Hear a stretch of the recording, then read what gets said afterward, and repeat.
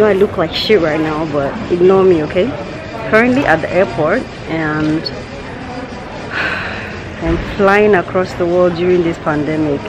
It's so weird. Everything is different, obviously.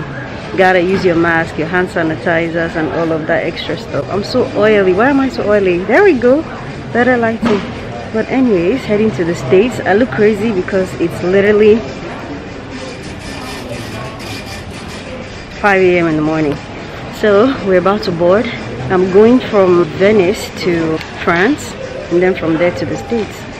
So yeah, I'm just gonna take you guys on this journey, share with you guys like all of my experiences flying at this point in time. We'll see how it goes. Welcome to the channel. Don't forget to smash the subscribe button if you're new. Let's do this.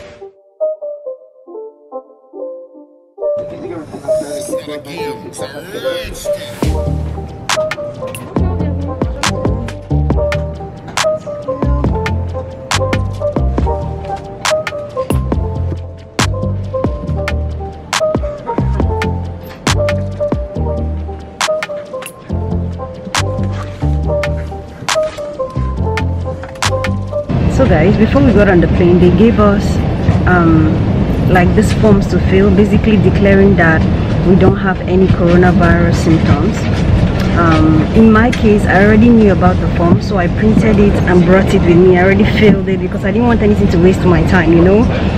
Your girl is, you know. So I got everything I needed. I just printed it, filled it at home, so when I came here, I just handed it over to them. So just in case you're traveling anytime soon, know that that's a thing. You're going to have to fill a form. So I advise you, go online and search for all the forms you need to fill. For example, I'm going to be transiting through France, and they're going to need another one in France, and they need one here in Venice. So you need to be proactive and get what you need before going to the airport. So yeah, that's the update. I'll probably see you guys in France.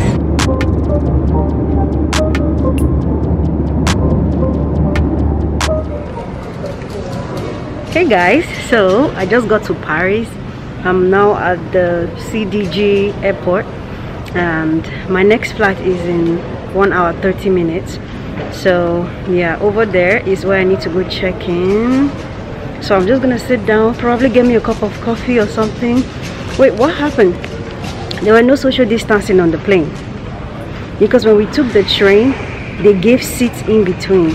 There were no social distancing on the plane. But of course everybody had their masks on. That was it. No special thing was given to us to clean our hands or anything like that. But I have my own stuff, okay? I have my own hand sanitizer, I have my own everything. But anyways, yeah, just to update you guys, I'm about to go check in and just sit down. I think I'm gonna try to upload a video now since there's Wi-Fi. So let's do that. So I just went and got my mother-in-law some goodies. Now it's time to go.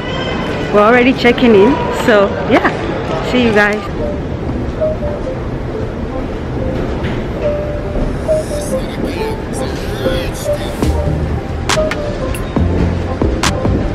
Hey guys, so empty, okay, empty. I'm the only one on this whole aisle, and I'm happy about it. I'm not complaining. So when we came in, they gave us this, a pillow and a blanket so we can sleep, and they also gave us headphones, and they also gave us hand sanitizers. So ladies and gentlemen, for those of you traveling to the United States today, the U.S. has enacted a new security directive requiring that every passenger complete a traveler health declaration form.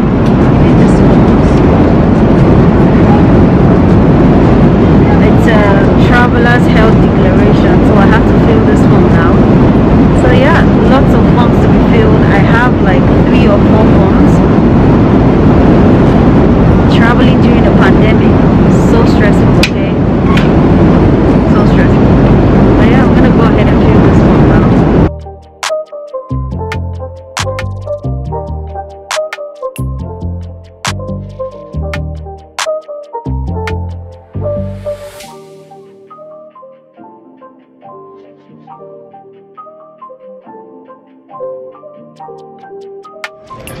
You guys, guess who's finally in America?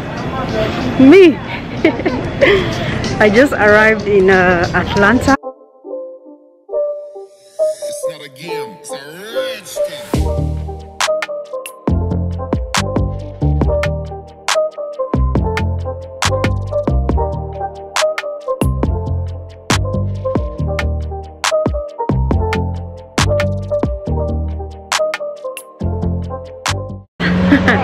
Your girl is now in the abroad, in the America. We just arrived, got my bags. I'm now waiting for my mother-in-law. She's on her way. She said she's literally here, so I'm just gonna sit down and wait for her, and I'll update you guys when I get home.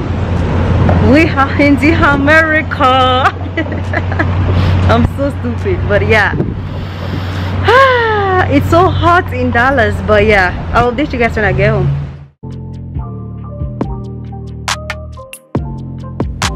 Hey guys, so update, as you guys can see, your girl is sleepy. Okay, I'm so tired. First of all, I want to share my experience coming from Italy to the US at this point in time. First of all, there were a lot of restrictions, a lot of forms to be filled. Okay, so I had to give them a form that I had filled in Italy before going to France, because I went from Italy to France, from France to Atlanta, and from Atlanta to Dallas. In all of those stops except coming to Texas, I actually had to give a form. I got the forms online because Air France had told me that yes, there are restrictions and there are forms that I have to fill. So the mister printed all of the forms for me from his office, and I filled them all up, so I had it. So most of the stops, when they gave me one to fill, I told them I already had it, and I give them an already filled one, and that kind of helped me with, you know, making my process faster. So if you're traveling around this time, I would say go on the official website of your airline and find out what you might need, and don't just travel blindly, because I tell you, there are lots of restrictions right now. Okay, wait, from France, right, I had a little bit of a, you know, so first thing first, when I got there, the lady was like, you know, because I have a Nigerian passport, and currently Nigerians, as I told you guys in the previous video, Nigerians are currently kind of not allowed to immigrate to the States.